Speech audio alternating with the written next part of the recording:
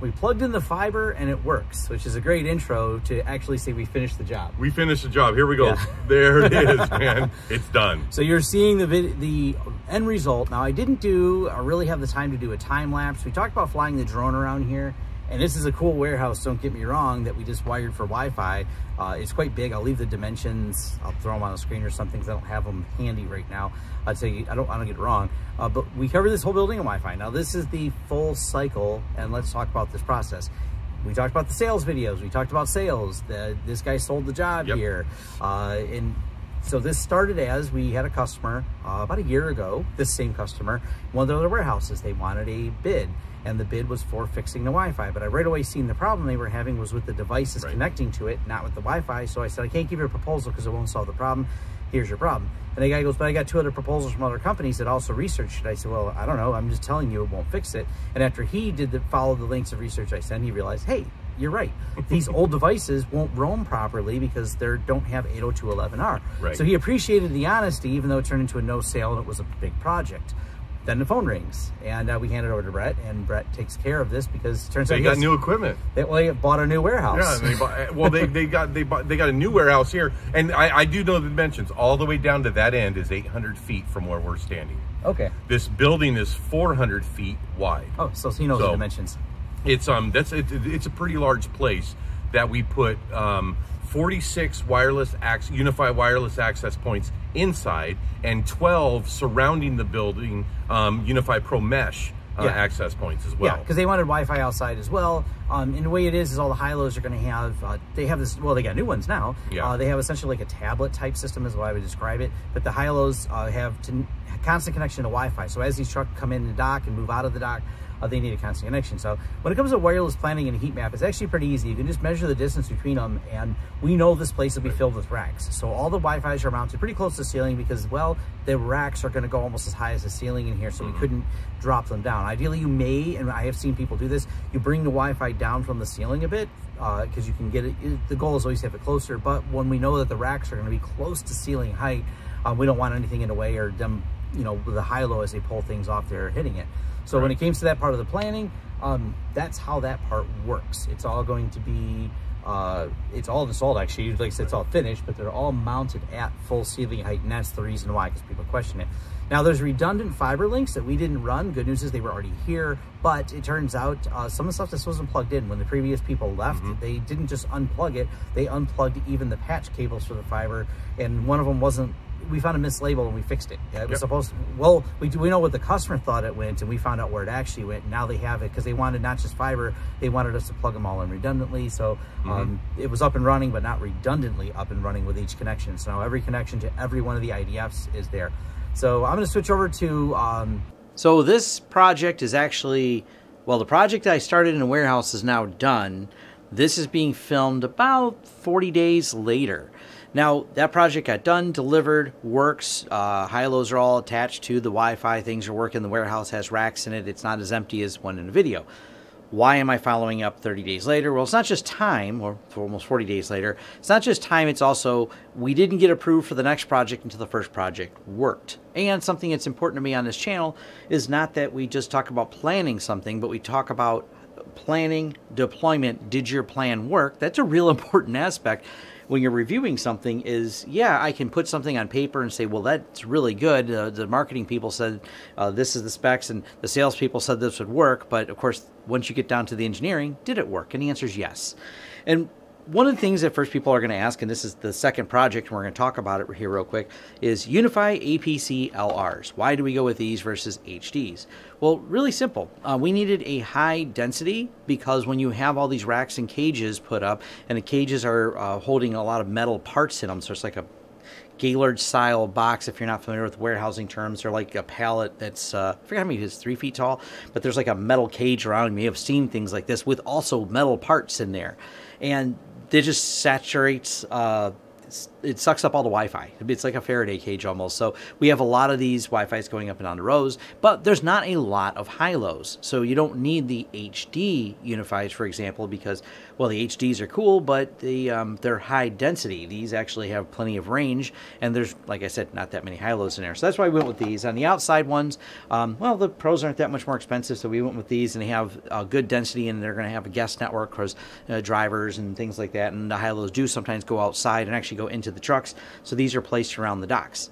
Now, that first project done, next project is another warehouse. Same company owns it. Now, they have their own internal IT, so this is kind of our pre-deployment steps that happen. First, we get all these set up, adopted, and I know it looks kind of messy. Well, it's temporary, and they took over my studio for this because there wasn't enough room in the tech area to put all of them.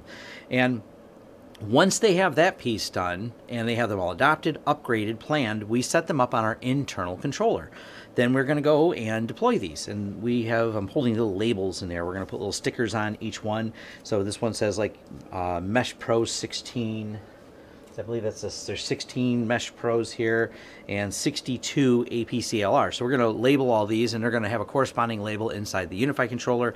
And each one, little sticker on there, reasonably big, but they're also 25 feet up in there, so it's going to be a little hard to see. That's why all this, we have a schematic for this place, and we're going to take that and mark as the contractors that we hand these to install and mount each one of these in the ceiling and run the wire to them.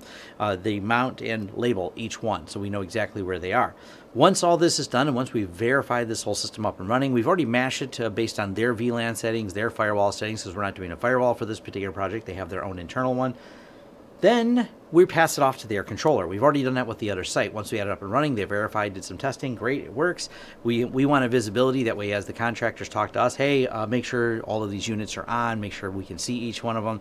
Then we do the site migration. And UniFi makes this really easy. So we tie it to ours, then we pass it over to theirs. Now, the only real change we have to do is make sure their controller, because ours has already been tuned, you can look up for UniFi how to do large deployment tuning. And it's run for us, not in a cloud key, but in an actual VM because of the density and number of sites we have on there.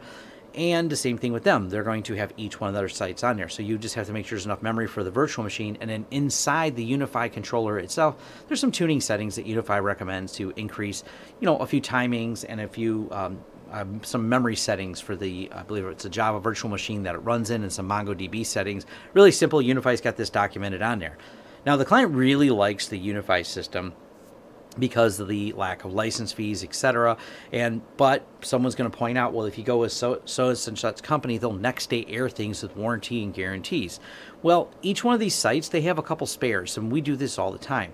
We will sell a site like this, and then we have a couple spares that they'll keep sitting at the ready, and they'll swap them out if any one of these goes bad. Now, have we seen UniFis go bad?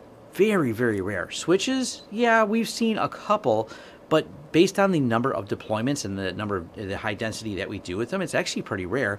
And even more rare is how frequently we've had problems with any of the access points, indoor or outdoor. They have rarely ever given us trouble. I've seen a couple of them where we've had to unadopt, readopt them, but one didn't require going up even on the ceiling. It was something we were able to do completely remotely, and it's really, really random. I think a firmware update once didn't work on one of the units. If you design and set all these up properly and have properly spec'd all the wiring and things like that, they are a very solid system.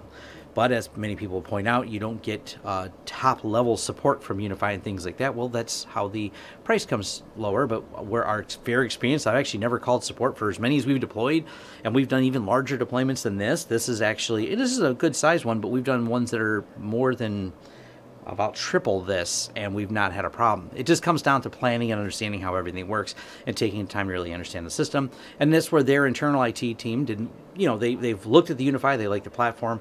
They had us contract to do design, deployment, make sure everything works, and then hand it off to them. Because honestly, babysitting Wi-Fi, once it's all installed, not too hard. It's pretty easy to do and pretty easy to internally manage, and that's what they wanted, was to internally manage all of this. They also got a couple spare switches that they have. Their warehouses, all 4 of them, are all within 30 miles, so they keep a couple in their primary office IT room.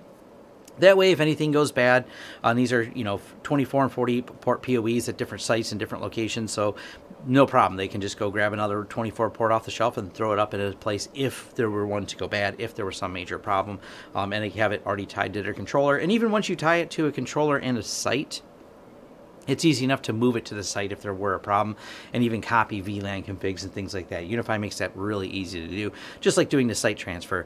It's just a matter of grab that file, move it over, and it lives on our controller. So this is the follow-up to it. And for those wondering about the fiber part, I don't know if I was clear on the first part of the video, but like I said, someone had, and someone's going to point out that all the little dust boots were missing. They were all in there. I just had to put them all back in. The previous person had popped them out when the warehouse became empty and unoccupied from, I don't know if the company went out of business or what happened to them, before our client purchased the warehouse and moved in. So we did reuse their fiber, and we just had to do a little bit of reconnecting on there. Not a big deal. But I thought that was a weird sticking point, because as I understood, the people bidding against us on this particular project said never reuse fiber, and we were like, the fiber's up in the air. It seems fine. We did put the caveat on there, and we did give them an estimate of, if the fiber doesn't work, it's going to be this much.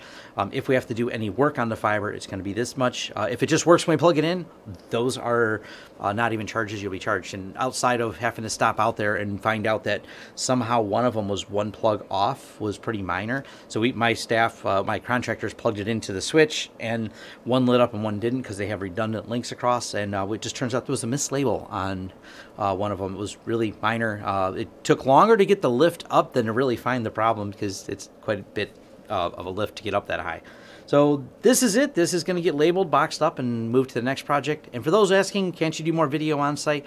This warehouse is live and running, which means there's a lot of customer equipment in there, not just the customer we're installing this for, but the company does warehousing for other companies. And on those boxes is the names of all those companies. And they may or may not want some video and some guy on YouTube doing it. So this is one of those challenges we run into. Sometimes it's for legal reasons, because of compliance, when we do work with compliance level industries, and we can't have video going in there. You may pick up a phone call, you may pick up something, or when it's the case of this, where the warehousing people then would have to probably get permission for their other vendors that use them, and that just creates a real awkward situation. So it's not like we'll get any on-site video in the next project as well. We did in the other one, because the warehouse was just purchased and empty and vacant, which now it's not vacant and full, and so that's kind of, for those that always ask that question, why can't we do more on-site? It's a little tricky doing it. It's hard to be in some of those areas and showing things, because customer privacy is important, and we don't want to have to deal with any legal ramifications or even cause any legal complications for any of our clients. Obviously, that's not good for business and anyone. So I'll leave you with that. I'll leave links to this if you want to know where to get these. We have stuff there down below, affiliate links if you want to help out the channel. I didn't say at the beginning of the other video, but it's always appreciated if you do, and we'll go from there. All right, if you have questions, comments, I'll link this over on the forum. That way there's a place to discuss it. I try to reply to the YouTube comments, but once replies get nested, they get lost. That's why I tell people the forums is a better way to engage with me on things. Thanks. And thank you for making it to the end of the video. If you like this video, please give it a thumbs up. If you'd like to see more content from the channel, hit the subscribe button and hit the bell icon if you'd like YouTube to notify you when new videos come out. If you'd like to hire us, head over to lawrencesystems.com, fill out our contact page, and let us know what we can help you with and what projects you'd like us to work together on.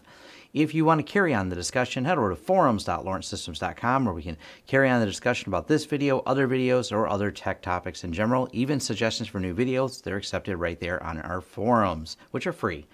Also, if you'd like to help the channel out in other ways, head over to our affiliate page. We have a lot of great tech offers for you. And once again, thanks for watching, and see you next time.